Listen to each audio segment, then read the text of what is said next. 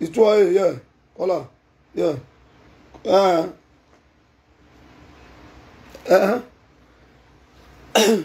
Go on. Nietzsche were back. Nietzsche were back. Yeah, what like life Nietzsche. Okay, really. Wagon. There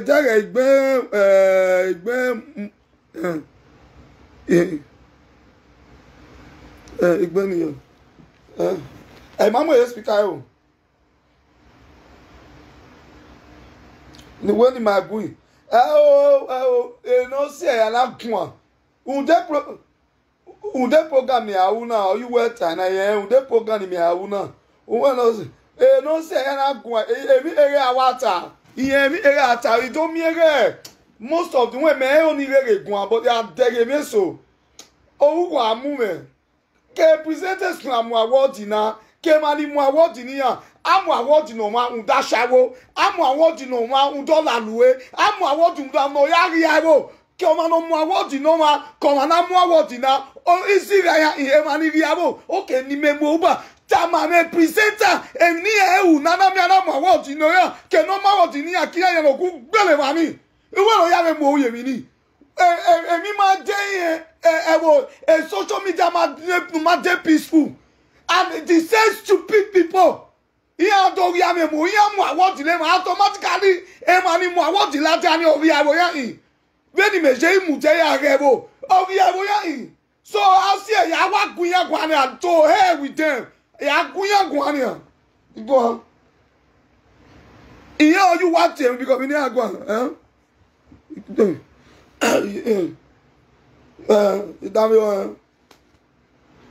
Imamu we speaker, imamu we wa imamu yeah.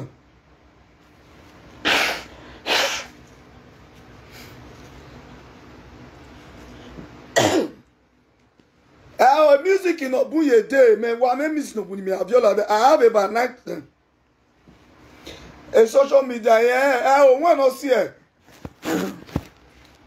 onwe eminita owe ni emuladia onwe no ladia no samudia na no we god ede ime nwan ibu ikate ya oni be ye de ime nwan obu e ma we dey if you then we rush igbe me wa make a lot of music so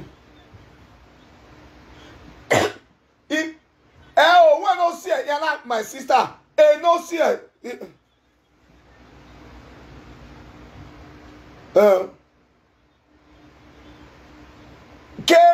Kema ni muno ma be dobli muno ma be ya mi agunya unwe no se any ori abo unwe no se na mo ya tell me to my sister when you love the program I know a lot of people will be like I don't give a fuck about anybody agu me go ya blast mo Uyiedo kokobiri master the Disguagualize master I keep silent does not mean I don't know what I'm doing igeta dore no zuo be social media mi nu ukweba akugbe o ma se o si akugbe ni megwa lo akugbe ni okay dia onwa dami o me akugbe no we are unde go we aso da akugbe no o se mala ni eso ni o mala da akugbe no akugbe o glaja ogwe o laja social media ogun ayen nu it's open. Who like to have social media? Who not see it? Who like to have social media? Talk to our presenter. Me and stop nonsense near with social media. When take me no sunu. Okay, mata aga what? If I got what the name of Paname only me. They welcome I want to know because he ain't me they buy me down. When me like came what to get me show. He got what in your mouth there you are what of ya go me mu. He ya Bible. Go on.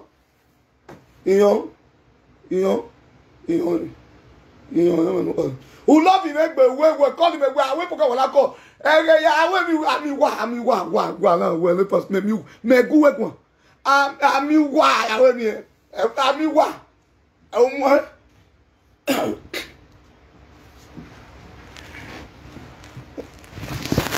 Oh man, he's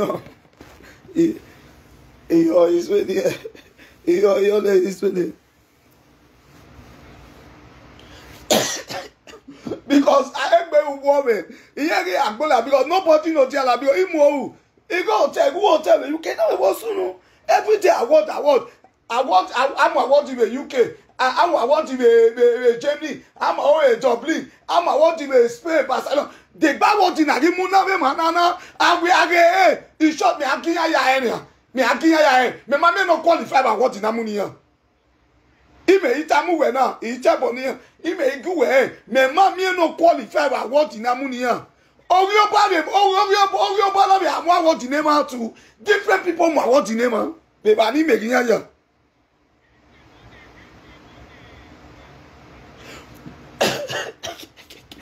So you have a look at yeah.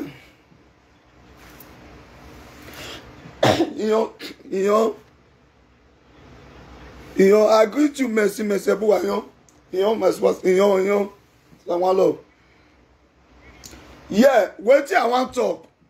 I know say this one of my fans at that list will call me so say why I can't come out program again. I know they come out. You know why? Why I come out a little bit so may I not let you understand one thing. I can't see social media. I can't see say people where they misbehave, then they give all of their award. I can't ask myself, what is the benefit of this award? Award of saga, award of criticism, award of bringing other people down. You know what I want to tell you now where they give award. If una want make social media get peace, una go call all the old presenter, make them reconcile. No call one presenter, you go give her award. You give her award because it's auto erosion. You give her award because na Orionba. You give her award because they do not say for social media. What will be the benefit of award? What are they give them? Una we give award and the best one that give award. Because this social media, I call the shame for presenters where don't see old, where then they mess up for social media. I call the shame. Dublin give award. Germany they give award. Barcelona they give award. UK that they wish award now they give all these presenters. Wish award. Una they give the award, make una they fuck them. Or una they give the award to leak makers. Or una they give award because they bribe now to give us award. So now look all the set of people where they give award. No one qualified. This now Uyiedotalk platform. You know what can't bring this platform out today. People when they give award, they put a lot of people in tears. They put a lot of home in tears. Then they give the award for their destruction. What do they do? Hello? Hello? Hello? Yeah? I did laugh. Okay, okay, yeah.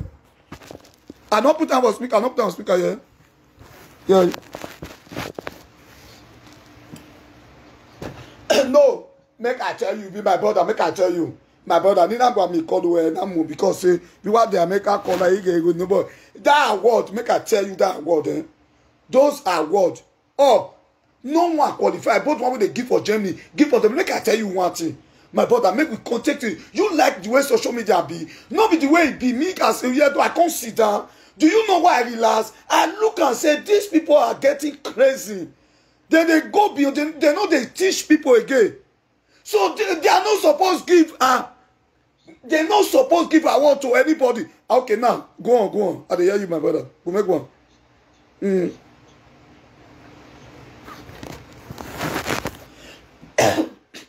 Yes, I know that one.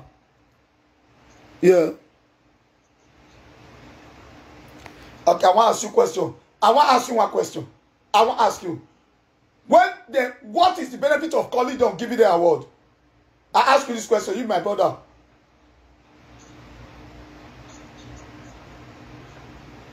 I know. What are the benefits of giving, when we call Kokobuni's Evaluation Association Award, what are the benefits of, what are the benefits of giving those men when they not take responsible award? What are the benefits of giving erosion women award? Listen, maybe my brother, make I tell you, look at all these women where they do presenter.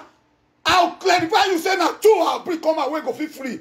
All of them now shower erosion women. Women will not be repair marriage women. Women will not be break peace for social media. All of them they mix up. Then you are telling me giving a woman that who cannot build a home an award.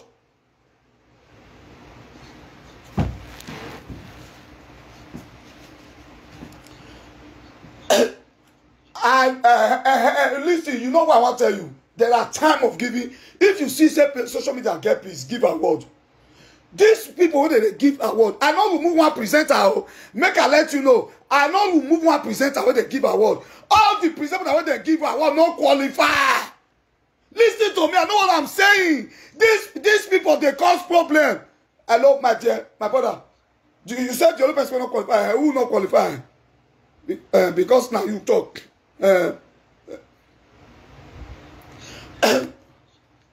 Why? So they contribute to now this thing. Okay. Now that one. Okay, now that one you want. Okay. I want to let you understand one thing. You say that because of the contribution they give that one. I want to the one that they give for Germany, the one they give for W. So tell me, these people, what social media, all these presenters don't cause pains for many families. All these presenters, they know they give advice. What are the benefits of being what? A presenter? What is your benefit? What is your motive of coming out? Is it to cause pains? Is it to become a nuisance on social media? Or to educate or to allow people to pass awareness? All of them are disqualified from this award. You know? Okay. You know? Okay, listen. So I want to let you understand one thing. When they talk about award, then they give.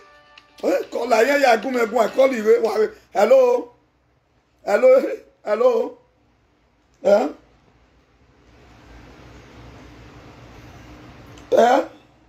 You know. I hear. I don't hear. I'm checking.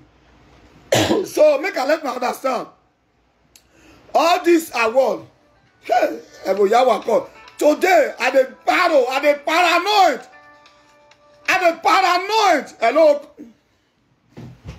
Hello, yeah. Koyo, yes, sit down here well.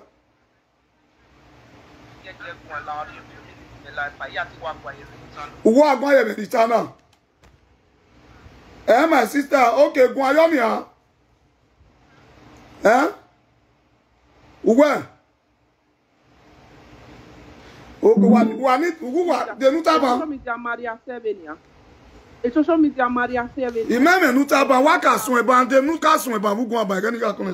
You understand? Epa, Adikwe Banini Amwa word Daniel, Yama Dizava word. You don't believe it way of power, a match where you can other bully echo. Tiani one word, and all GIK. Ola bully okay now, my sister. Okay. So Papa complete 2 years not. Lolo ya Papa wala go Facebook now. If you ya for work, e genocide na ye mo award. That means genocide God. Genocide your pa me game ba. Iya ya na mo award na. No mu no have W, no mu no have Germany o. No mu no Germany o. Iya ya ni mo award na presenter na. Wa ule area my sister gun. I dey ka gun ya gwa. Iya ya ni mo award. No mu no have W, no mu no have Germany o. No mu no have Spain o. Award na mu name na. What are the benefits of this award? It any people now. So what don't you want me to blessed any of what no ladian or with top and there are quick Niagarovia. I will come and order Dunya Moyan to Botane. Yeah, bully young for the farmer one is web back. Man is web back to social media. A rubbish is not much to say. When it right now, main topic when you allow main topic. Award to break people down. That means now they sponsor there. But sponsor yani amwade mana go to too much baby to for the social media. Nyanga. If you don't want the 1 o'clock, I hear like I got hello winner there. Okay, Beluwa. So thank you, caller. Yes, this is Uyiedotalk show. I hear Bible. I want to let you understand one thing. And they see award they go on every day. All these people where they give award in our area. No more what the lad have Spain. No more what the lad have Dublin. No, and we have a Dublin Iran. And I have more what the lad have. And most of Iran, it was the young one. It was not a Harry winner. And you can't. Why have you more what the name? Germany. Ave mo award na. Ke no mo award no do mo award ladian. We are already jam na award na muladian. Ori on ba re nu suwo. No sponsor ijoyo on ba se. No yo mo se. Now, we got award ni no ladian the social media. We got award ni. E man if you award ni ma ma tire. No presenter. No presenter. I repeat, no presenter, even including myself, is qualified to be given award on a presenter. What are they presenting? Who said I get me by next time we hear me as a presenter. You me again. All these presenter here topic. Here me don't mind my head. Header to bully people. Hello, caller, always speaker. Hello. Always speaker. What? You ready on na na. Em nyame be mu mi na ni you dey want na. Ijore sponsor my award na mu dem ma. Ijore award na ka we jo dey ba ni sponsor Hello? O dey ba mo na ka sponsor ni ha. We get picture na print picture ta mi jo mo se yo. We dey no pu. O ma dey ba ge Barcelona. O dey ba na award na be ga be Germany. Okay. So, when he measure, if you buy it, okay, Sapa Guamba, what was in here? What was in here? Monia, we that day. No, Pama deserve a word in here. Yeah, Pama deserve. No, we avenge a coffee, let them go. On your words. I want the new moon on the neck as a body, I will wow anything. Because when your cast point, I no, they see what come on a lad, you want me to over there. But yeah, we just had a bema of the hand. Even here, foundation here, I want anyone who why I would be foundation. Because we want a missing. You know? Oh, where me and what give team anything. Where me near can we have team men who yedo. I will yedo me, he made by me down. On the foundation bar, I want to know with foundation to understand. I ever said that I didn't know. That's why I see the. That's why I feel like playing. I can't have a television to understand. Yes, you damn your way. I don't know if you have pen. I will not because you have pen on my error. Well, can I want to know what in? I can you know. Because those bro, what I call it bononi. But you can't watch when I watch. I have to tell you here now. Yes. I mean, you only talk about that. Why you guys don't wait anyone? Why you say PC me yare, Maria Zore. You get PC re. PC ni yare na. You don't get presenter every menu yedo. The House of Solution do guya yagwan. Guya ma qualify for award. That way. Here ma get PC re social media. That way. Here ye movie yedo gboto ya me ma ni fe ya mu ya gboto social media. That way. Here me topic. That way. Here bully oma. That way. Here silegbele lo double. That way. So because of that, here opa ma qualify. Where I read here, if we bumari go water. Where I read here, if you are the bumari enegbe, social media.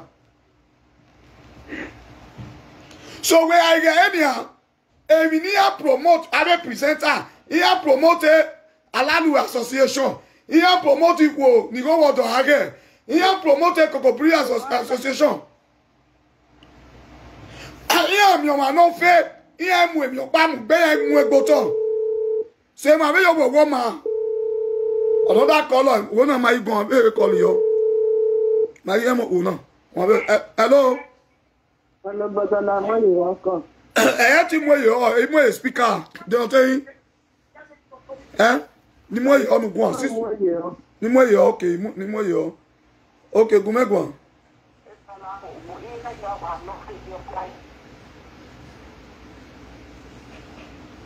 Yes.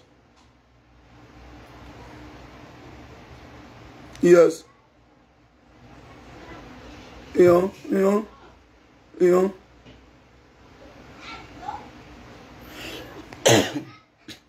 Yes. Yes. Yes. Yes. Yeah. Yeah. Okay, thank you. Okay. Oh no, oh man. Yeah. Ebini Gwamba. For me, Imamie, no water, no qualified am award now. Ebini Reba, Ima exempt any presenter am award now. He won't wire die or me say. Ima exempt anybody am award now. Iye ya no am award now. Kena kamuna o, kena muna na no qualified o. Wadi no me we are we are good time we yo. We ga representer na mo award na. We no me afi we ye ni emu yiwie ewi ma ni ake we presenter. Afi we ye ni amu yo trata na yari yaro. Ni amayaki akugbe agui mani bi edoro. Eni maya gwe akugbe agui mani presenter do. Na a presenter no mi opia no onyu si osi egboto we mu award ni. A presenter no mi ege ora emo ma enti o ya ni wa social media umu award ni.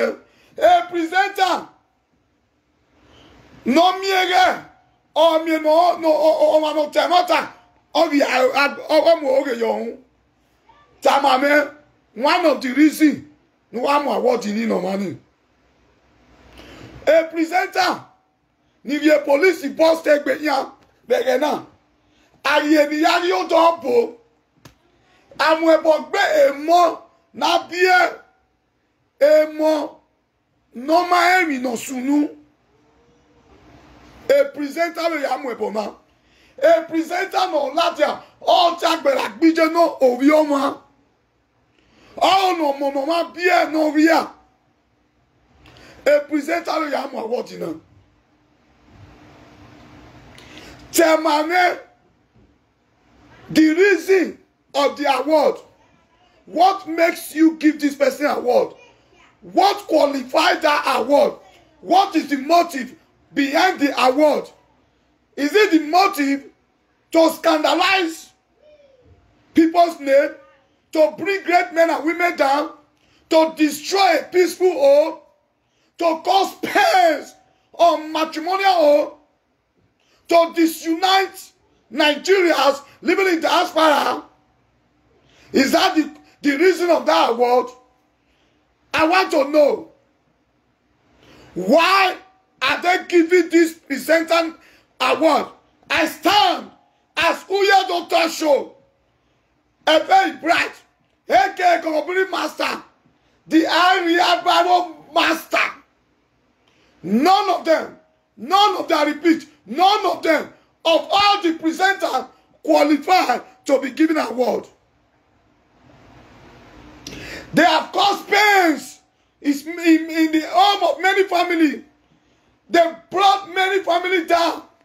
They brought disasters to many homes. They destroyed a peaceful marriage. They lies on a lot of people. They place curse on many children. And you are giving some people an award. No, I disagree. Hello? Hello, bros. Yeah?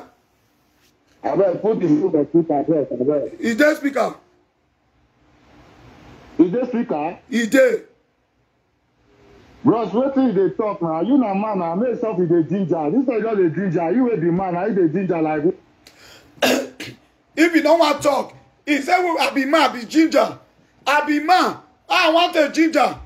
If you dare one side, I don't come join anybody from here. I got your phone out. This is Uyiedotalk show. If I come, I can't talk. I mean now. If not, if you are not one swear Ogun for you know, so when I prepare, come out. Ogun better be sure me, you know, Riabo. But I don't want cause.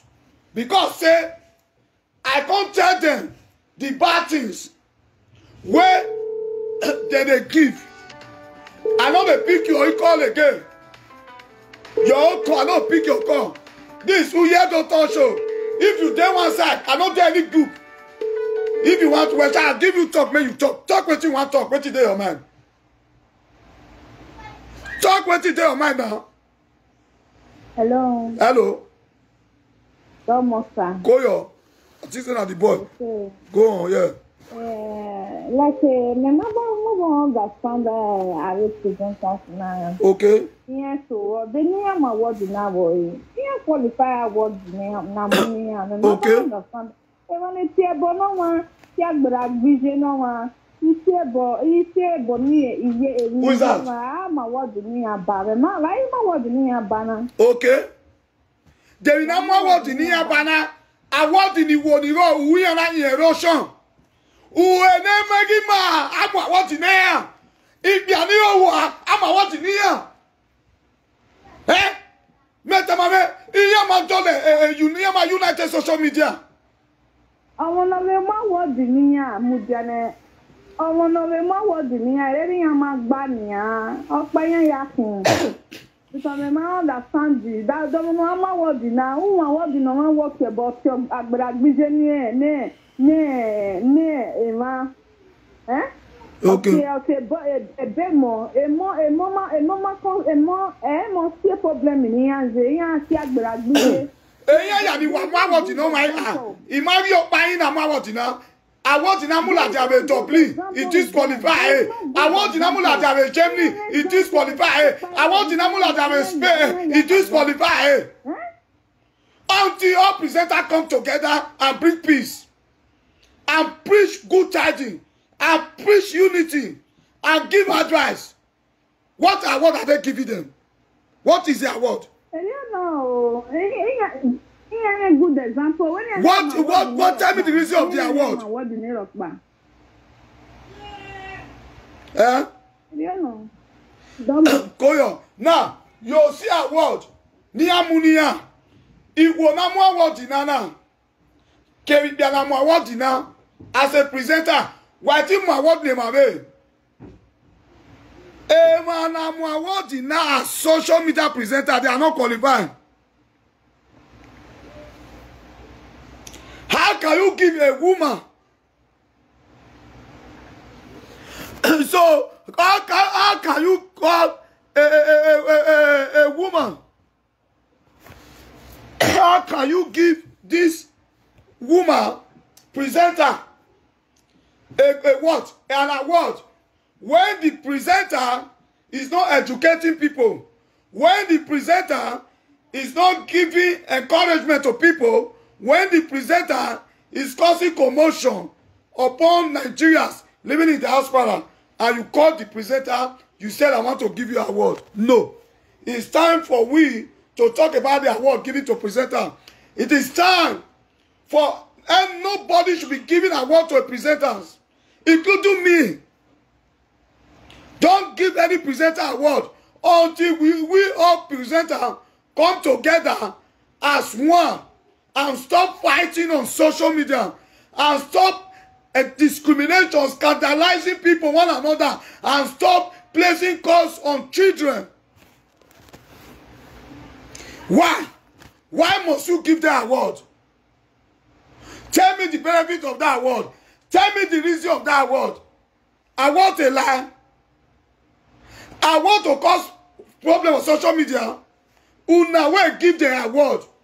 And them not the same. Utabamuwa. So all of una not the same. All of una not the same. Huh? So all of una are what? The same. You cannot be giving people an award when social media, there's no peace on Nigeria, on social media. Hello? Hello? Hello? Hello? Koyo, yeah. Uwe? Contribute, they can not cover what will break or what break. maybe my network. Okay, go on. My hobby say, I was in with Then I media. I did not man destroy not destroy family. Okay. They can no Donina ma what the near bar if we no bully a family man, not destroy a family man. Genocide. Hello, and I'm already correct you were. Hello, by ya namu award in Kenaka Muna before we just again. Namuna with Germany, Namu with Dublin. Iya ya namu award in ma. Yeah, when you Google, eh? Where? Where? We are just the network when I break, by the way.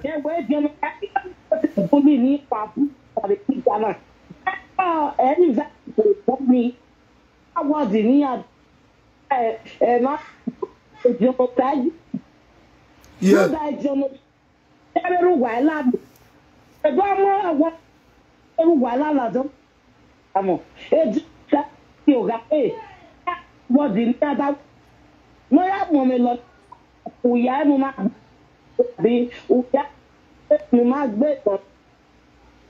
Yeah. I did you, Joy Samuel. You tell me away. Okay. Yeah.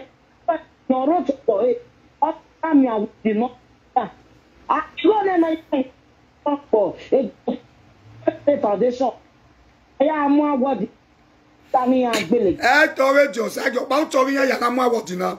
Iya ya na mo because AP's man social media na a presenter but no qualify for what you. Qualify ya what that are for now. Yeah. Uwe. No old member. O sa ja be mo miya. E be presenter. One minute boy. From Allah you to. What minute be ya. Arrive when we privilege. Presenter la what ni a make a boy. Who they cry this? Yeah, mama. Yeah, you talk. Yeah. They no reason premises in. Yeah.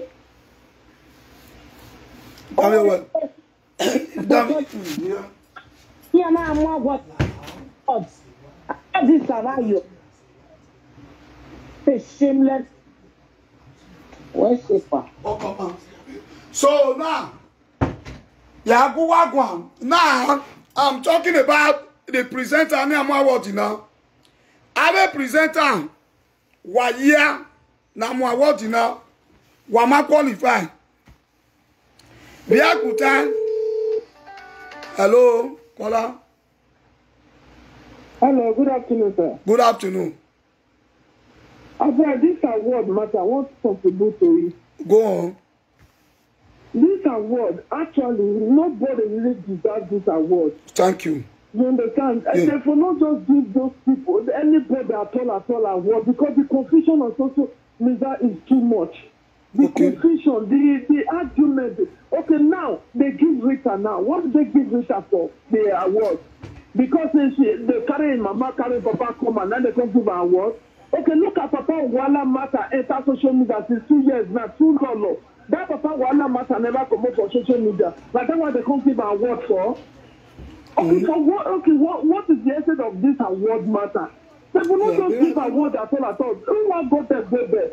Giving an award to any presenter, it's like you are pretending that they are doing good. I don't see anyone that is causing family, bringing family out, causing children. And that one you are giving them the award that's okay. Make them continue to be called people.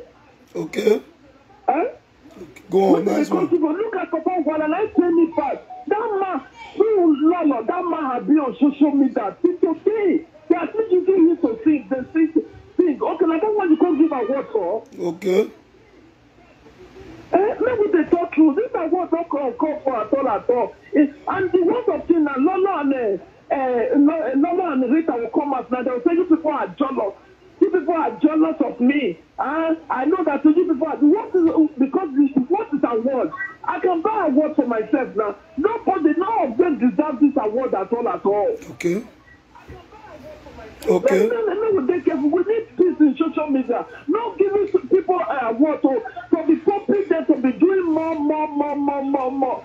This none of that day. They come out in the night, begin to cause or fight our children in the middle of the night. I don't want to walk on give award. Okay. Now they talk through. This award not just come for at all. They don't deserve them at all because the one they take it to Lord, and I say Lord still take it to everybody, but nobody deserves this award. They will not just give them. Look at it and what come out last night. I can see that the pain is real. Who is feeling pain because of our award of 20 euro, award of 50 euro? They carry mama come out and run social media. Now that one they can't give the award for. Okay. In fact, will come out now begin to swear for people. They stop people when they talk about this. It is wrong, my brother. You really do well for this. You really do well. If you see your comments, they will say the person they talk nonsense. But the truth of the matter is that none of them deserve this award. God bless you, my brother. God bless you. Yeah. Today, I am the Uyiedotalk show, the Kokobiri World Master.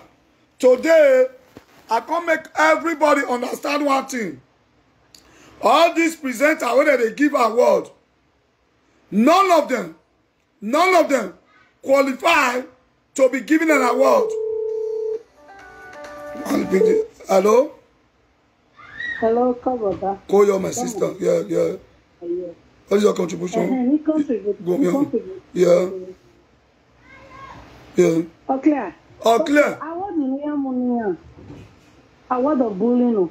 You understand? Yes. Award of bullying. The highest person no bully is a young award, you know. Because imagine you are bullying. Okay now. There's a last 3 weeks on honest.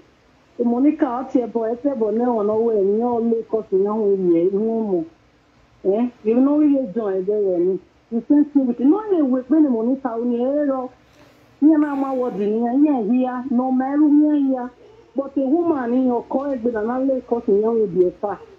You know we are back here that time. But the young grey platform level door where a lot of bully and mockery door. But you're saying, you have a last week for last week. A joy, a blood flow is there. You understand it? Blood flow is there. You are able need the air by, but you are dinner. The man let him make the lily and you hear my brother. For real, it's very bad.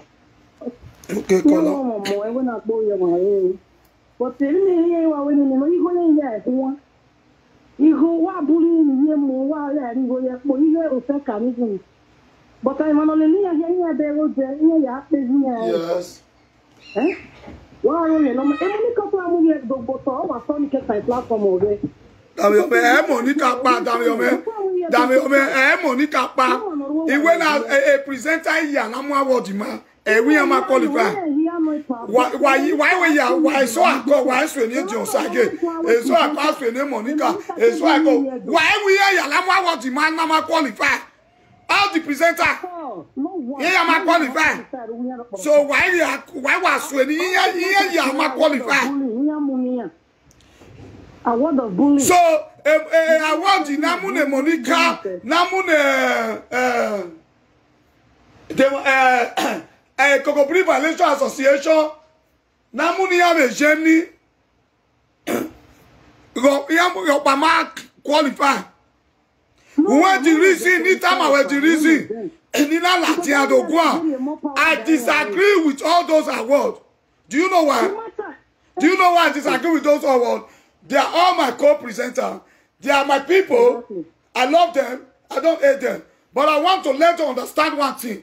You cannot be given an award while you are causing pain on people's home. You cannot be given an award while you are unable to bring peace on social media. You cannot be given an award when you are pouring insult on people's children. You cannot be given an award when you see any man want to move high to a greater high, you try to scandalize his name and bring it down. No.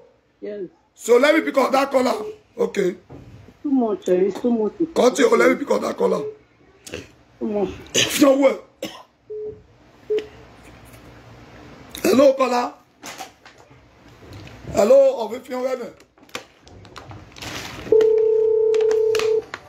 Today, the Cocobiri Master. Hello. Hello.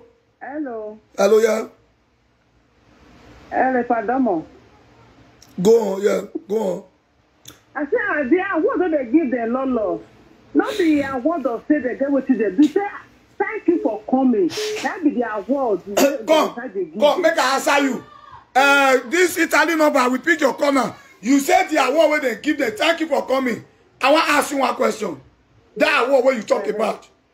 Because if una come to call us now, I'll talk to all of the call their name, begin knock them. Listen, una want to make me they go far now. Now, the award where they give those people.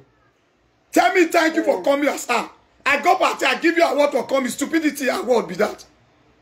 I won't let you want make me talk something now. Listen, don't talk say thank you for coming. The thanks for coming, for causing havoc on social media, for placing cause on people's children, for lying to bring people's name, people to destroy people's name.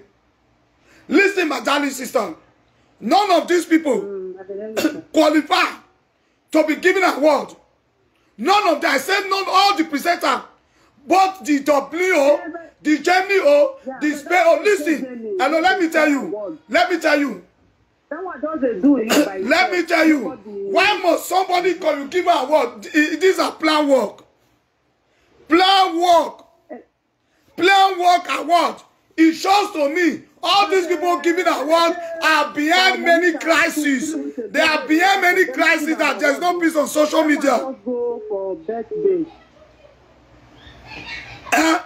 So let me pick up that color. Go on. Hello, cut your home from Austria. Caller from Austria, cut your home. Hello. Hello. Hello. Go on. No text. Go on. I hear you. I beg, I want to explain something to you. Explain. You see how when say money for Johnny Bisu based children. You say? No wetin happen. You say Monica when they say spoil for Johnny Bisu based children. Yeah. Yes, let me tell you what happened. What happened? You know the issue where they contact Monica. Yes. Johnny Bisu based come out from pay then pay am money in cover. He said do wetin. May you just stay where other people they call you wait they Italy why your own go they break. People when they call for Austria UK no they break. This na Italy. No, not direct. And na direct the OCB you know they break. Okay, my fact. Johnny Bisu based say people pay am money in the cover for Monica. Okay? Yes. Now make Monica come out where say ask people when you pay people for me where they pay or talk. If you not talk am na like this. Okay, may I give you code? I hear what you talk. You say Monica come out, come swear for if you even so he go swear for a business but no swear for his children. Listen to me. Make I let you understand one thing. Listen, you say he swear. Since you say the matter involves Monica's son. Okay, put Monica's son, Jonah. Monica talk to Monica's son. The people better than pay money to cover the things about Monica's son. Lala, if people they don't pay, if people say Monica pay to cover the secret of his children, I don't believe. Me not talk about that children. Me not they talk to Monica children. Monica pay me to talk that one. Okay, not pay me. So Monica, no, I don't believe say pay her for that one. The people better than pay money to cover the children. In the people for what be the truth? Say all those men that pay. Bizugbe say they pay to cover. Listen, no, that one where say Bizugbe say they pay to cover that case. Yes. Why they not pay me? Now me start all those cases. Now me start question. Why they not pay me? Then let she come and come swear because the contract have pikin. And she picked one for herself too, and her own children too. No, make I tell you, let me give you one code. For me, I disagree when people go to swear for children for social media. Children were not involved. If people were not supposed to swear for children, and Monica not supposed to swear for children, make I let you understand one thing. If your head strong, not be say your pikin is strong. So I know they join anybody to swear for children. Today, my more in fact, when me, Uyiedo, say, make me say T8 Jore, where I want to say, no sanu dazi any karoti esu no sungu. Because say, if they swear for children, until he come out, go appeal to the ancestor. If you don't go appeal, say, don't forgive her. If you don't forgive her, how do you hear? That way, that one swear for children. He come out. Now make anybody when they swear for children, I know they like him. Okay? So my people, on our way there here. Hello? Now pick up that caller. Snapper. Caller, hold on, may I pick your address now, what's up? Hello, caller? Hello? Hello, Pastor Domo. Koyo. Hello? Yeah. Hello, bros, I beg again. I hear you. As you dey talk, say good. Yes. Don't follow all these all these fans where they call you. See what they do now. Fans of people where they destroy go they call. The other fans where they call people where they destroy. All of them are the same. Now this call and influence social media. I know. No, you don't know. Say I be Uyiedo. I know the. I know the. They don't see that call. Don't see enter. That call. I don't see enter. Huh? Hello, madam, go on. No, they are left out. Yes. All these people they use that they make money for Facebook. That they war. You understand? No, don't mind the don't stand for your. As you they talk, you don't let any fans come for you. Say, hey, na so. I know. Listen, as I dare here, I don't support anyone. None of them. All of them when they give award, I disagree with that award. Until I see peace for social media.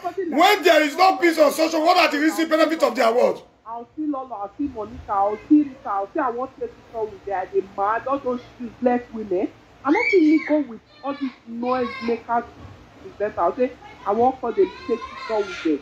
I'll just see. So I want to. Thank you, caller. I fool myself. What is that they motivate? Lazy, make I let you know, majority of the women presenter, then they motivate Ekiabuwe, then they motivate Waiwa, then they motivate how they make you say the white more. Leave all those women presenter, many of them are erosion product. Because I don't see why they give erosion product, give their award. I beg you, may I tell you pick up that call. Hello? Hello? Hello, sir. Yes. Sir. You said? You said?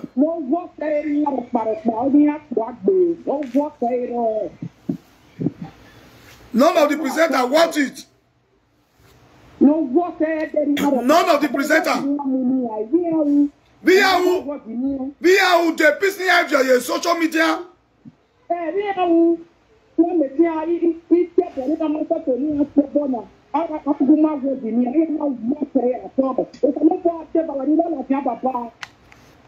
What's it? Isa? Okay, Baba. So, I want to let you know. I come out, come talk today.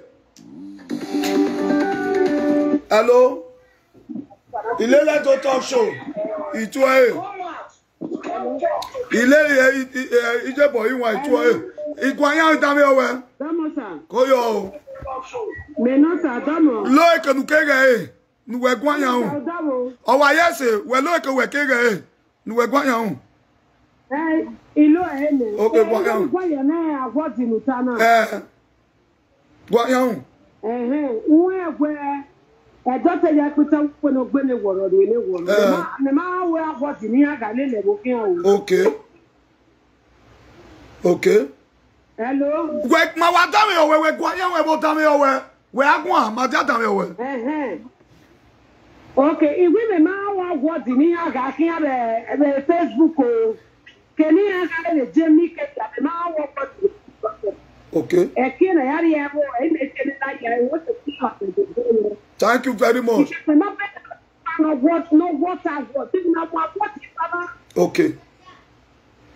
When you are telling money video, and you find money live video presenter, create the live video, no motivated. Eba meri lele doctor show we. Me na gele create. Rather iya create yes yo ligi yebo amwe bogbe mo iya pa mari ya mari ma iya eroso mo amo eroso gwayan ipiani ro mari ma wo ro mari ma gwayan yeah okani ma re do ya je po leya okay po ma re do ya ko de meya okay yo pakeka ni ari ru de ri mo wodi ni ana me ma understand we se nu na la je nu na leya de ni no see ni na mo wodi ke de ni o pa ni e je do e bo mo ni ari tie na a mo wodi ni ari ni o pa di we ni o pa ni e mu la je do na mo wodi ni aba wa ku me leya ke ni aga e je ni o ke le jono sa je ga ki o ni ya ga ki o ke na ga e do please me ma mi e wo na mulata until no presenter come together and make peace on social media. Uyiedotalk, I want the Yaniamu, I want the Oja, I want the Miamiamunia, I want to I want that Yeke, I want all the Ago. Yo, mama, yo, I want the funny Amukia because my mouth has said that word in me. Oh, honey, I read the Robbie, my manager for your back when I let the talk show. Ima, what them who am Yamania Gakia? But what were any young? Understand? Yeah, if you women, when I asked up a bomb on the live video, you must stop. I'm not a bomb on the live video. I have what in here. I'm the police. I am what in here. I'm the social media. I have what in here. Here we have one. Here you want to need. Here we have one. And I may own one here we have one. Here me present a piece in my mind social media. Here I want. I'm Saturday. I'm Nibianigo. You want to go. Erosion product. We are here water. Obiawo wo lo ya wo ni bi anu Samuel yo owo we ya ye wo lo ku we mi anu kwa guy ma da Saturday ima da Saturday egbe wo me no ni be wa ni me kwa jiwo because ma da Saturday what ni aga o de ni ya promote ku we mi anu no ni ya mo gbomo no ni ya mo po le social media ni ya police arrest era vi je no ye bo kwa me ma eni o ima wa god ni ago so lo mo tele do opo yu wa ni ko opo yu wa ayo mi ewu o da iri o tornado opo yu wa ya pepe oni wa oni gun ase we say eni ka ogun ero menu Uyiedotalk the eyes of the gods. Hey, close that door for me.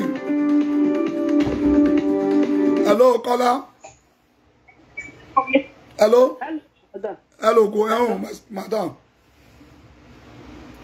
Caller from Bota. What is your contribution? Go your. Lawo Baba, we are the right track. Yeah. But Lawa try no avoid that call us now because I call us now. Do I feel near?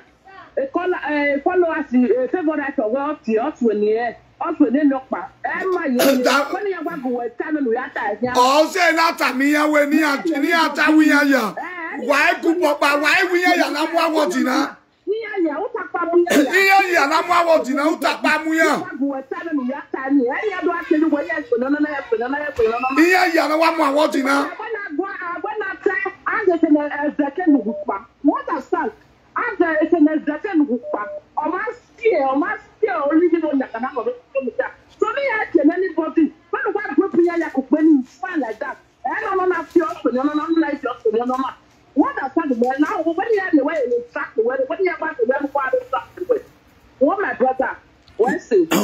say. Now, Baba, èmi ni Gwande ba. Award na Munie presenter. Iman gba word no iyo. That word.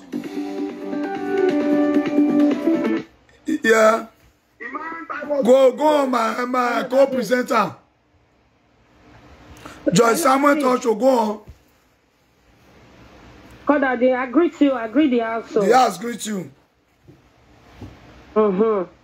That's the way to know and contribute for this matter. Be say, I stand with you. Thank you. Stand for your track. Nobody be favorite. All not the same. The same. Who not do for money? He do for afternoon. Yes. Who not do for afternoon? He do for eating. All of them are one. All of them no favorite. Stand to say you disagree, and we are with you. Thank you very much. God bless you. Yeah, thank you. That is another presenter like also. So, I want to let you understand that award where then they give, not be better award. That award, now award of to destroy this award where they bring, now award where the hello. Hello, Mr. Very good evening. Good evening. Yeah. Go on now. You want to contribute now? Go on now. This issue is very interesting and important. Okay. The question we should be asking, there are different categories somebody they meet up to as well. Yes. So maybe they ask those in Dublin, those in Germany, those in Barcelona, which is the criteria we all those people meet up. One will say the award, the award, which type of category that they have the less privilege. Now we give them the award for a work baby. Okay, they have the government, they do some transformation for the state, or they have the power, they put people in the state. We organize the boss to come and say, who are the first selected to they give this award to. Thank you very much. I love this caller. I love this caller. Hello? I hear you. I say I love your talk. I there with you. Hello, caller. Hello, caller. I hear you talk now. Go on. Before we go begin, one award. Yes. No, where is the requirement? Where is the meet up? There are things for giving awards. So that is why today, you know, listen, I want to answer these people where they say are they fear. Come. Osato, you say price there, you say wait a fair they fear. May I talk with, I hear you, my brother. He said, you know what, I not blame you. My brother, wait till you. Hello. I dey hear you. Cut and make you call again. Your distance on that side. Now your side. Hello. I dey hear you. Hello. I dey hear you, my brother. Now your side. Now his side. I dey hear you know they talk. Now, presenter Osato, whether you be Osato, I shower for you though. You know, say you be a shower, you look me like who they fear. You look me like first one, another presenter, one that they use comment they change. For me to talk, when you say they fear those people, say, you talk to only just again. Now you, in all the presenter, now you, go on, this weird though, I don't enjoy anybody. I shower. You were do a shower. You don't go make blah, blah. You come and plan to go. You look me like other presenter. Well, now they cause commotion for them. Say that send our first one person. Ogun Bera. I shower no do webo. Uwe ne poropoto wero John. Usungu. You look me like that. The award when they give anyone, no one good. See this a shower. You never plan to you come talk. You look me like you this and Uyiedotalk plan to they call it God up. Anyone don't even want to do it. If I remove Pogbu, I shower. You come my platform, where I shower with the platform. Tell me the reason why they give them that award. Tell me. They give the award, say, here you work, I said, boy. Here big be against I'm not in here. They give the award, say, here is your lyrics and social media. Eh? They give the award, say, to destroy people. They give the award, say, make social media not get peace. Eh? Una know say I not be all presenter. When you say young one, make people they follow. Me I dey block. I dey block. I block you as your make us on spoil. I shall sit there. Come my platform. I go curse you here. Did you say I don't follow you was shower the top of my platform? Who are one? You was Jojan who represent any carry. Who if you win so. Who for the bottom? Who the platform head to Aguan? I will shower. When I look at that person, one have the control. Look at this shower. Give them a cassava Bekus award. Which award they give them? I be the government where they contribute to help the develop Nigeria. They control promote their culture. They give the award to the spoil for children, people, children. They give the award to the bring eminent people down.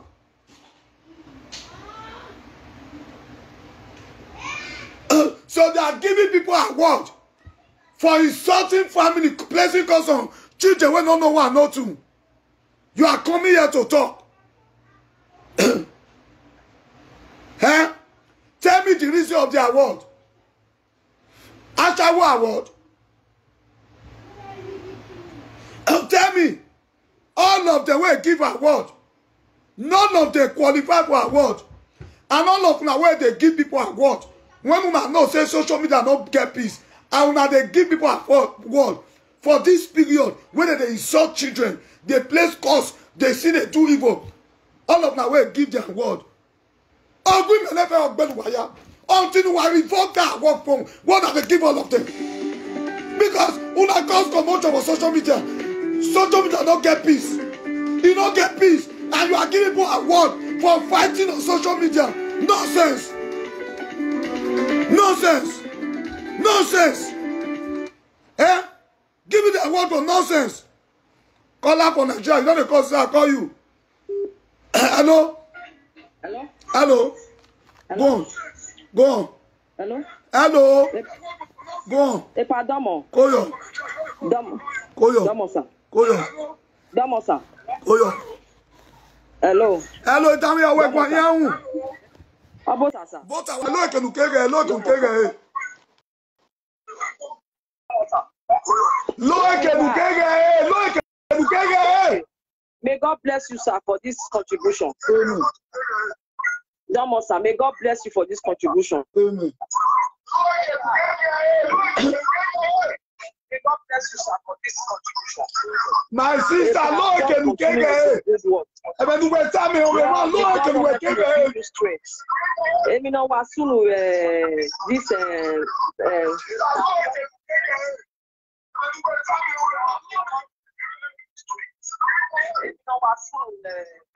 My sister, call her Lord, kenukege. Nu we agree me call me phone we tell me o. Hello dear. We look we ke we agwa me tell we la yo. E ba me nu ta gwa na ho. Hello, my sister. Oh, what if you he went up on your own.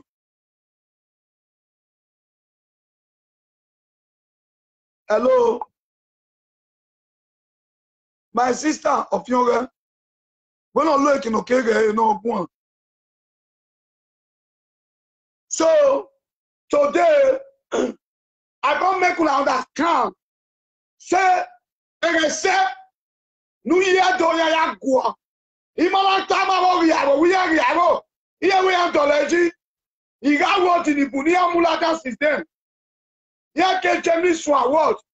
Here we were UK, AW, Barcelona. But menu Uyiedo, Yanku Wayan. Where a man if you are working a presenter. Many the eyes of the cause of Tamuwa. Where of the Abawai? Atuzawai. Why man if Biku Yaro? Why man of Popoya Vitania presenter with social media? Why man no man Kuba against social media? Why man is sponsor one side and one side? Nana me again. Okoma for the social media. Nana me again. A presenter and web of Bemo. A monoma Bible. Nana me again presenter. Here, boy, on. Even if you were him. One in one about the near. Or Grefe of Belua. Or Green of Belua. Who want to what time I represent and make a peace? One after me, I make a peace. Or Green of your young Belua. Or Green of the Belua. Or Green of your two one. One man time here. The presenter near stop every time here with social media. Or Green of no one. And while I'm not on it, or Green of two one. Oh, that way. A social media matter. There. So presenter divide. There. A presenter no migo. And one in one word. On a red group now. On a red group now. Sama me baword no munia. Near ya lele dia onwa. Near ya mwebo bemo ni apiano. Near ya miwa no onyu sini area ni wanwa. Sama me. The baword no munia. He only have what you know in. He only have what you know in. We got a social media, a presenter, a kuberi. Ima women now don't go back to the money city. Mama read over here, and I again. Presenter, that's all I go. Hello. Hello. Hello. Hello. I greet you. Hi, double. Go, you're my brother. I can't want to them because I'm very nice. One thing, you when you ask me, you ask me, you know, your part 24 bits. I was no idea. My economy, you know, I gave a give of my economy. Okay. That is the truth. 24 bits. I want to know Mundi Tamawe. I want in a 25 bits with this qualifier. I want in a Josage movie or disqualified. I want in the Rose Appalachian movie with disqualified. I want in the America the Jenny Munde disqualified. Because what I want in the a piece in my social media.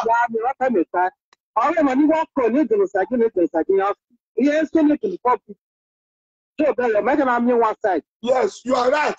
Anything you know, also this one public to record public. I want to be I'm man. American woman, man. I didn't want to go to 24 bits. I saw it public.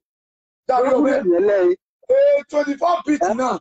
And like a musician of Mute, but when you tell me, who play music on the party, I will copyright. I will musician, the type I am where I will put near you. When they are waiting to have music, I will copyright that. Not the best. Why do you write? Why do you go fuck up? Fuck up. That is fuck up. Bossy, eh? I am almost seeing your Facebook now. Yeah. Nobody no man. I have that. The man is when you are now. But the one no one who you are where anybody no report my web one. Don't I web one? Not what I'm one with start down. I went to the yes of Lama or Papa Lama. Yes. Then I come where you will start down. Yes. Because although I Facebook now, I'm your eager Facebook now. All your real what presenter no. Imagine okay. But I'm your daughter, a boy. And that's what they are doing here. Do you understand? Or I see Facebook and I'm Facebook now, no peace. I like go for example. A puppy survey a ladia. Here, a good person where I'm on your camp, what will go. The puppy survey a lot of go and go.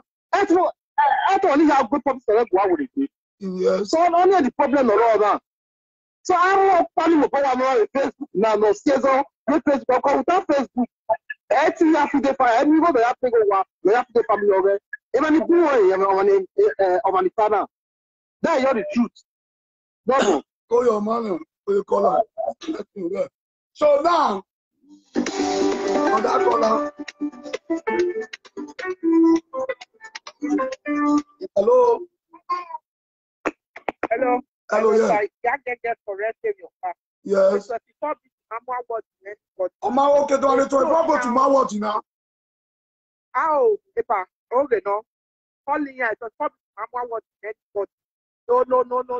But if I want my watching, I want call it back or wait to involve with I more. want here, here, ni o si best in the journey. Here, I'm okay, no, if I need no better for family, Baba, when I'm okay, the man is 824 be time. Where? He didn't say nobody. Don't I know we pay to no man what you know. That one a big lie. Omamune presenter. That one a big lie. Call up from UK. We're sure Omamune presenter. Okay. Okay. Okay. Yeah. Oscar Omamune take any other one. Also, Anamunia. A body no HM Omuna. A body of my want now. A body of my want in Omamuna. Hello. Call up from UK. A body no want in a body no Guave. The Jenny no Sivia want in now. Omuna. Hello. Caller. Hello, caller. Hello. Hello, Damian. Ìwé bọ̀ọ̀lì náà sì bí ọmú ẹ̀wọ̀ jìnnà. Oh, that. Bọ̀ọ̀lì náà sì bí ọmú ẹ̀wọ̀ jìnnà ẹ̀wọ̀ já. Bọ̀ọ̀lì náà sì bí ẹni orí ọgbọ́n orí ẹni kàó náà. Bọ̀ọ̀lì náà sì bí ẹni ní sábàwẹ̀. Bọ̀ọ̀lì ní ìjọba ọgbà búyọ́búyọ́. Bọ̀ọ̀lì ọgbọ́n sáyìí ọ̀dẹ̀ bá ìjọba. Why regret it here? Why regret it here? Bọ̀ọ̀lì ó ń dáná. Bí ọwọ́ ti ní ti ìṣòro ọ̀gá ìrìnsẹ̀ mi. Everybody wrote it, who done all I want, all I put all the my audio bar, each other, my wife, or any couple. I need to wait for someone to swing already. Oh, what's swing? Hello, caller.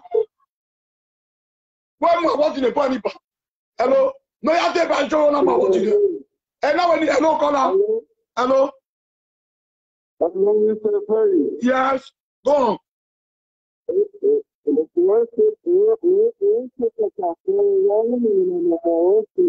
Wẹ̀gbọ́n wẹ̀mú yìí nú rẹ̀ wẹ̀gbọ́n wẹ̀mú pọ̀ yìí nú Uyiedotalk àìmọ́ yìí mú yá gbọ́n wọ́n rí yìí nú rẹ̀ dúkú ọ̀sẹ̀ mú pọ̀ yìí nú rẹ̀ ùmọ́ yìí nú wà wọ́n àwọn ìfọ̀n kó wọ́n máa mú ẹ̀rú yìí nú náà kú kú ẹ̀ wọ́n máa mú yọ̀ náà kú bless rẹ̀ òǹtẹ́ tẹ́.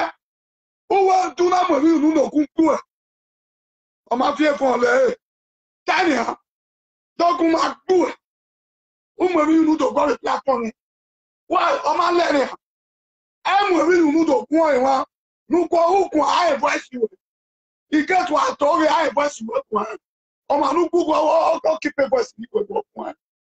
I do po mu ya do platform mo fi mu. Ìmúnere ọgbọ̀mọ́. Ìmúnere ọwà gbọ́mọ́. Ẹnu dúró udò múnere wà gbọ́rọ̀ pàgbọ́n múmọ̀ èrí yìí nú. Ẹ̀wẹ̀ Uyiedotalk wà gún ọ̀dàrẹ́. Utàrí ọ ọ̀sẹ̀ náà pì wọ́n lílà já wọ́n èyí tọ̀tọ̀ wọn. Wọ́n mú múnere mú wẹ̀. Mìíràn ọ̀sẹ̀ náà pì wọ́n látàrí wọn lákẹ́ pín yàgò.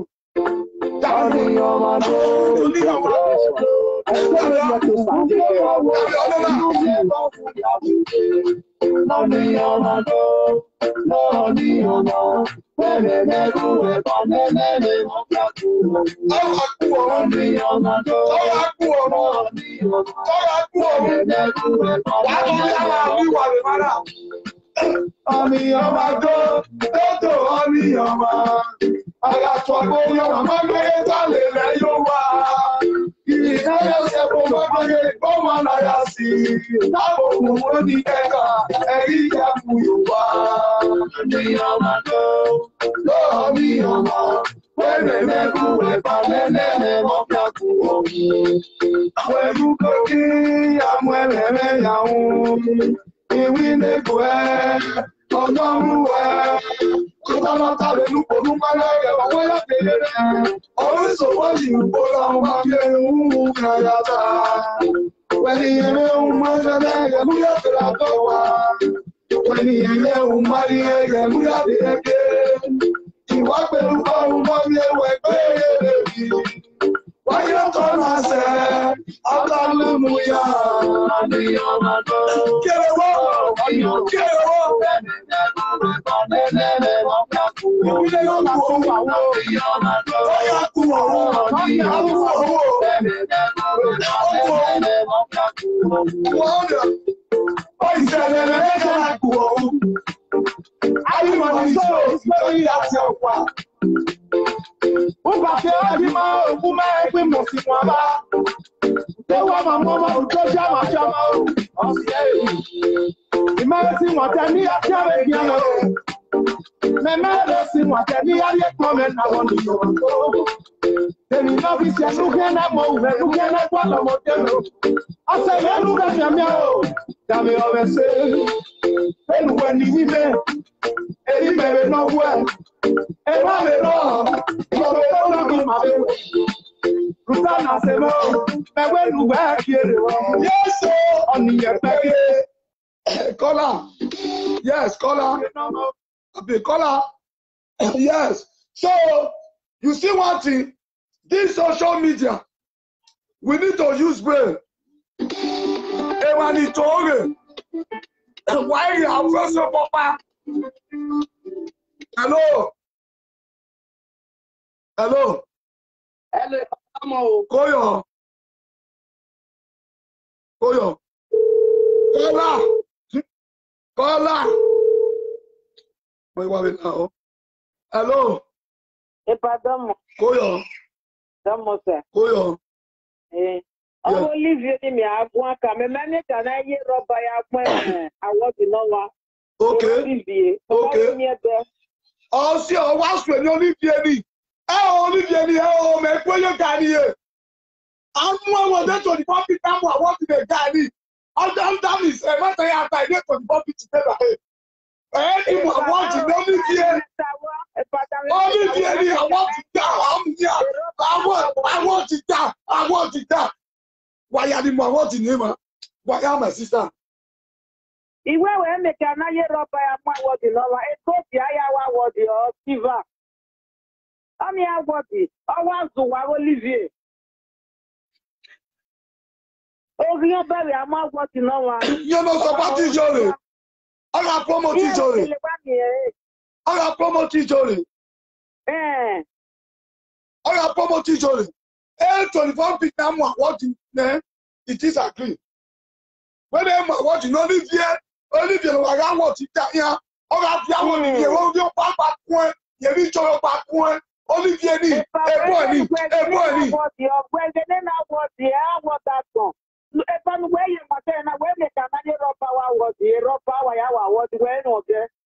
A big woman. So a fever or a goat, I have a word, later. Come, va. If you call this might be a shower, you put a shower. Repeat this one. Hello. Hello, sir. Koyo. Uma understand me, what about? 24 people, one word the name. One of my words the name, or the 24 people, one word the name. He has the show of the man, yeah. When we only we show that we are more what the 24 because here you are when you mune. Okay, only 24 people are moving on your free. Other 24 people are moving on. Okay, Bobby Timateba. Okay. The bank call a statement you will not have. Your worker call. Okay.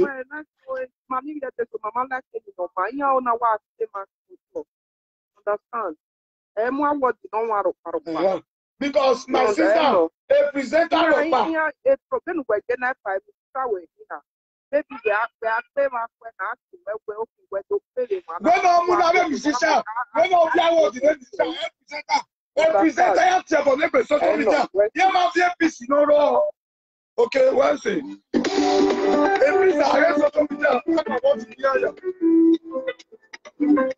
Hello. Hello. Hello. Hello. Hello, Domo. Oyo. Hello, Domo. Oyo. Yo, Regwe. Yeah. Domo. Well, no one about Mount that Mount a 24-bit, what the normal, how why, Munoma, or Cando of a Munoma, a star, that stars the musician, or Yamuna, a presenter. Ni Ariani, you know, the a boyfriend have a liania more what dinner Saturday, or May Tony, or Yate 24-bit, netted them more what the normal. So, yeah, what they only what a rubbish money. Over there, more what the musician or 24-bit, why is it 24-bit? So, not only a rubbish money, oh, you don't bother more what the other stars. No, they invite you. I better make the money out of party. I have a boyfriend or working to be the I need to be my leg. Yeah, what I have to game, not so no. I am more with Mama. Here, defend no what to know that where I went to so why is you not 24-bit? So as far as 24-bit, all promoted music there, all more artists. But I never 24-bit. Maybe I would have a musician and no more musician and the rest of the money on a message of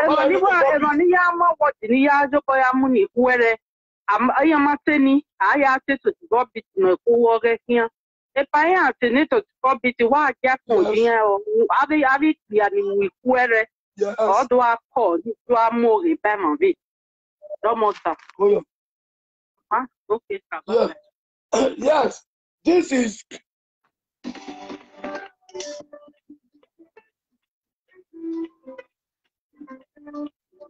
Hello. Hello, caller. Hello. Guayao. Tu as contribué now. Our speaker contributing now. Yeah. Yeah, come away. What was normal? You know, so what about where the public was Body nearby, Eddie, and to public to buy, but public and what was normal. Yeah, but years they talk about working again with Tony. So, in your back, you're able to make you rubbish boy because the boy and what was normal of okay. On your phone, welcome. So, since I went 24-bit, what was normal? So, while you're not 24-bit, we were. So now, message to Emma Hamwa, why am I watching now? One man went to social media.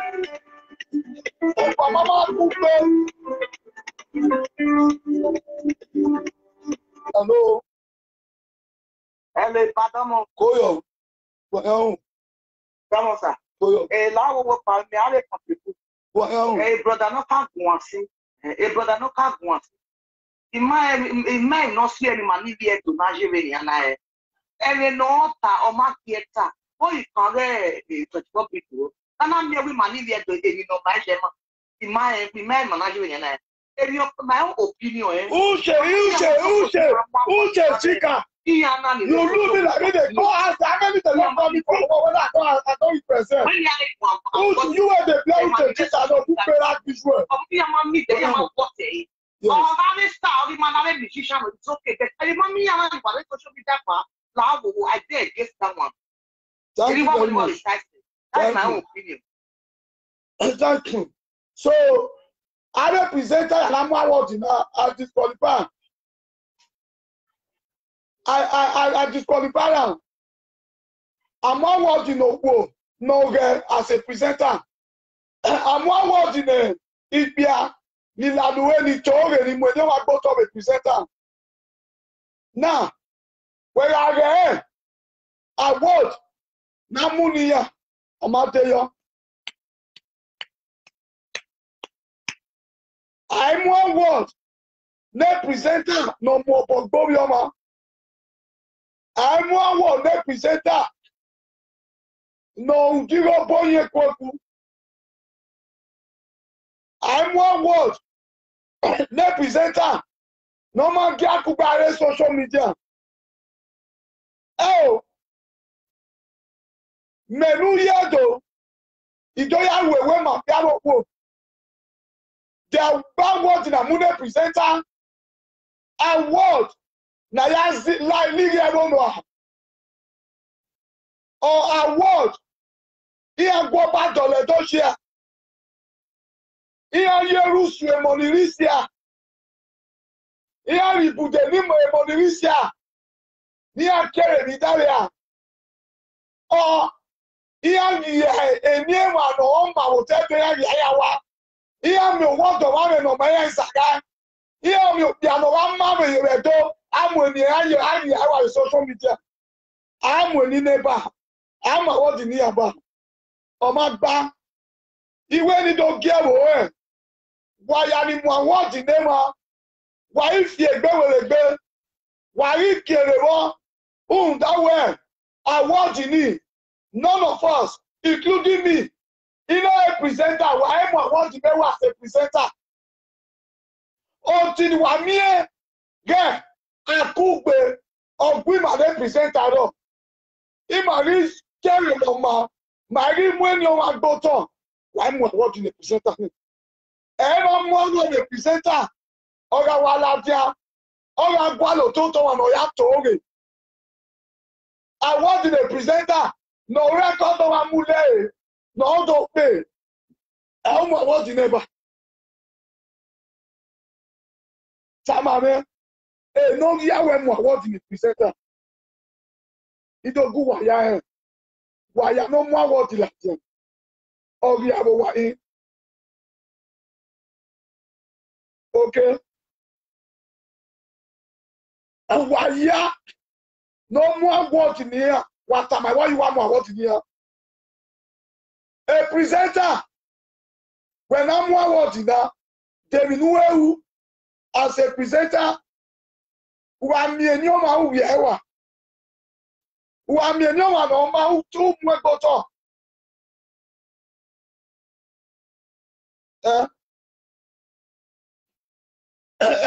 So, as all the presenter, none of us qualify to be given an award. Until we unite, until we preach love, until we preach unity, until we preach what justice, until we all have not been biased. None of us, I repeat, as a presenter, none of us want that award. None of the presenter want the award. You know what? And they tell you, what did happen for social media? Not be good thing. We don't suppose to cause they arrest, they insult family, they go to they swear of children.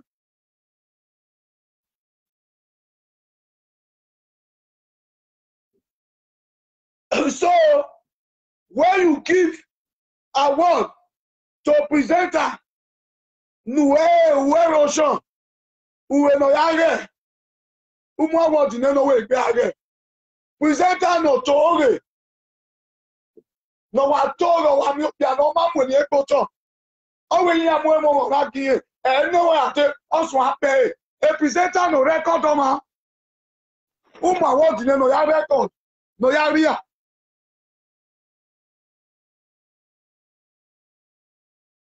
So me I don't talk my own. I don't be presenter where they fear to do the fuck dance. My brother, where they are, say, Bisu, where they talk to it. If the Bisu, where talk, make it talk. Now, he mad. He said, me, we can't talk. I don't send anybody who want to talk to me. I be done on my own. I dey talk truth. I not there because by ask on the top of social media. No. I be hustler. I be presenter. No one would just get it back. Presenter. Where they flex. Among all presenters, are they flex now? How many presenters they move to where they move to where they flex? You know they now. The presenter where they run show to where they run show, you know they now. Tell me the presenter where they run show. Some of the women don't say they want to run show for award. They are where I award the money for the way Kiabu award. A Kiabu award. If you are paying any money, you want to go to award. Tell me, if you are award now, they are my Kianya hotel. Tell me.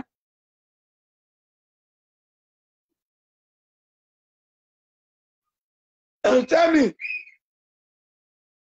So tell me award where they give them. Eh? So any people where they give award, you go know say those presenters, there be a award of a carry. The problem where they social media will not be finished today. What it cause her? What it cause her? What it cause her? What it cause her? Eh? Tell me. Tell me. Presenter, woman presenter go travel, I want to go carry a word. The husband tell us, you go, tell them, go, yeah, your wearer. Yeah, kick a solene.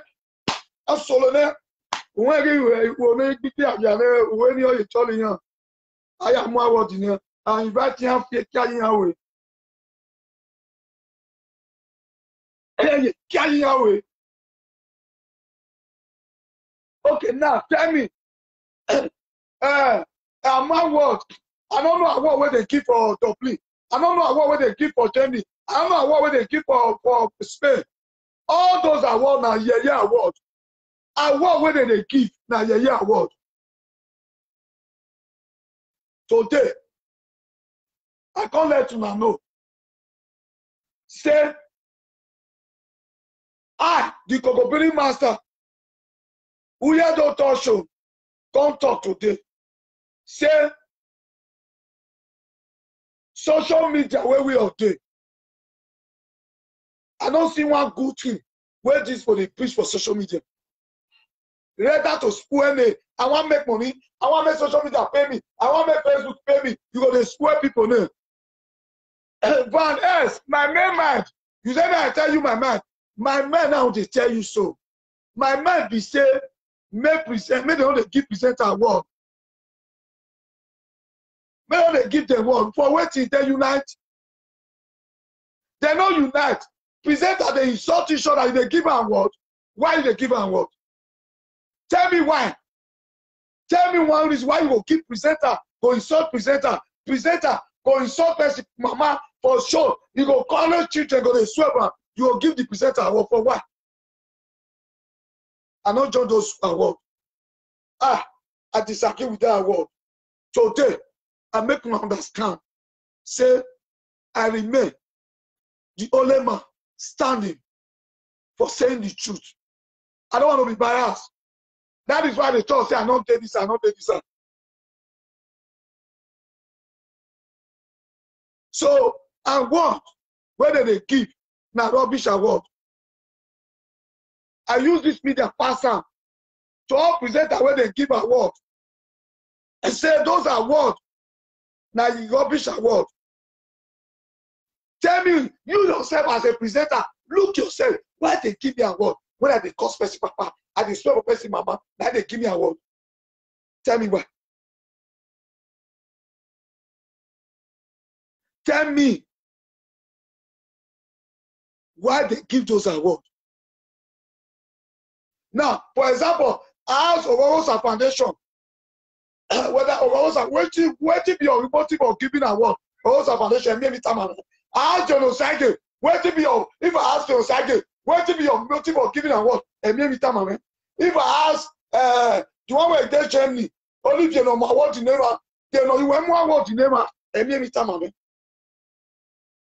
As a presenter, a motivational speaker, award. What kind of award? When they don't unite. Tell me, why you give me presenter award? Until peace reign on this social media, you can pass award.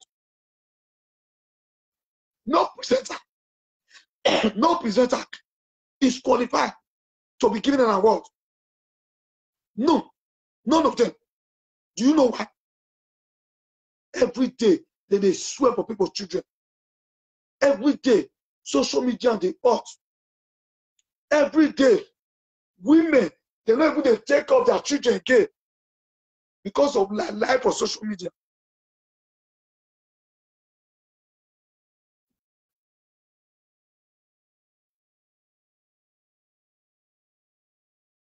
So tell me, so I want make una know. And so no presenter is qualified. No presenter is qualified. I know what I'm saying. These people giving an award. Now they cause problem. Now they do that many things where peace not there. If you share the way give award, now there be problem on social media. Tell me why. Because before you give this person, I will tell and say, if you can make peace with other presenter, I will give you an award.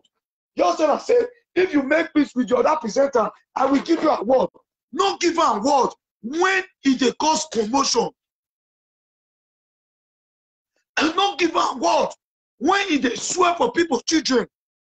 Not give an award when they bring people name down to spoil people's image. Not give an award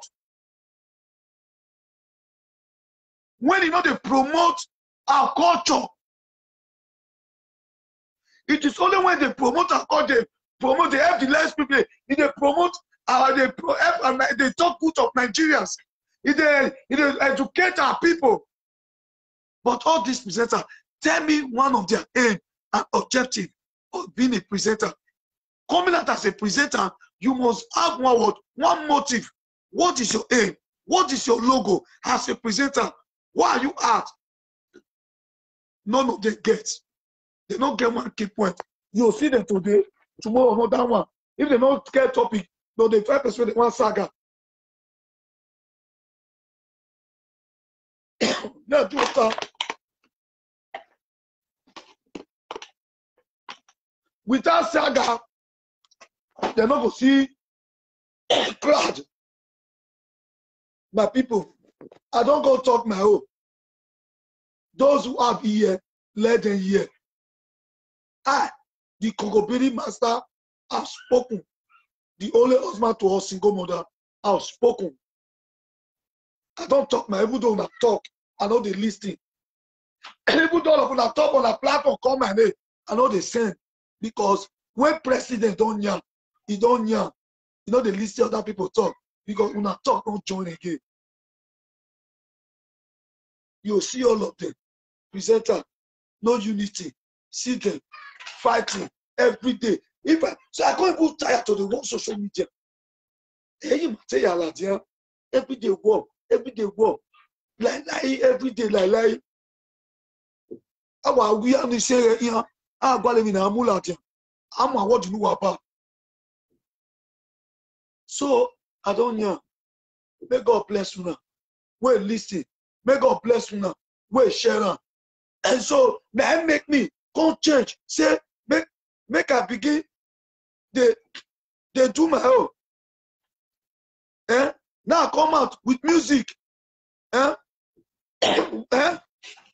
hear me.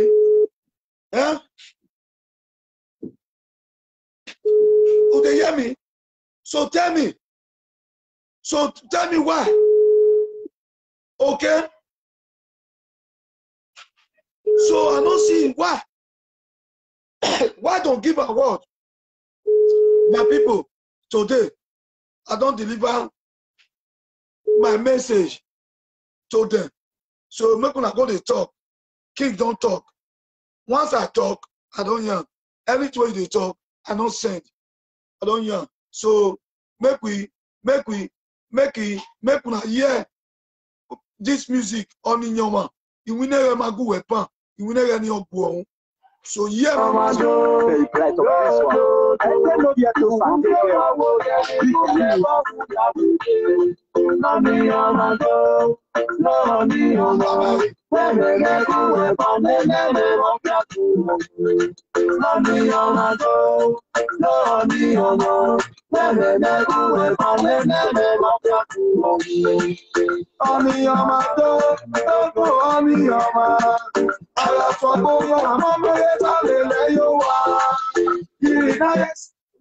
they come. That's in one cup put again. Very bright of this one. I don't know yet to The one cup put. So my people.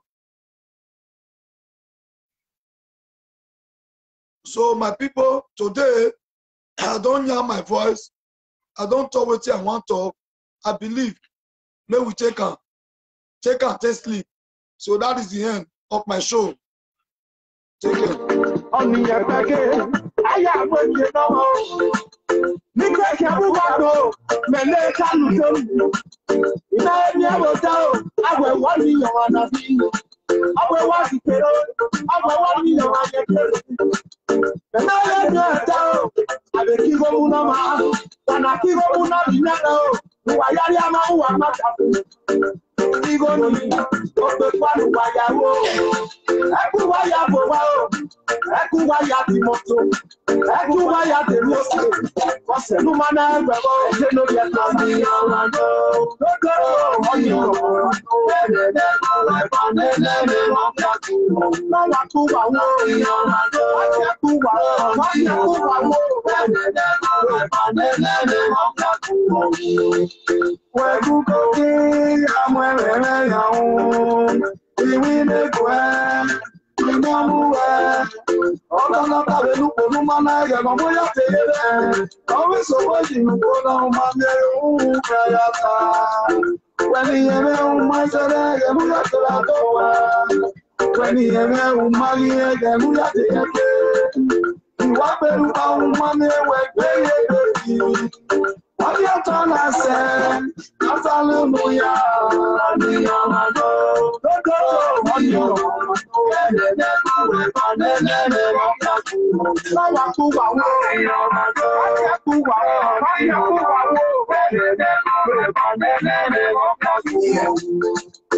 Oh yeah, very bright of this one.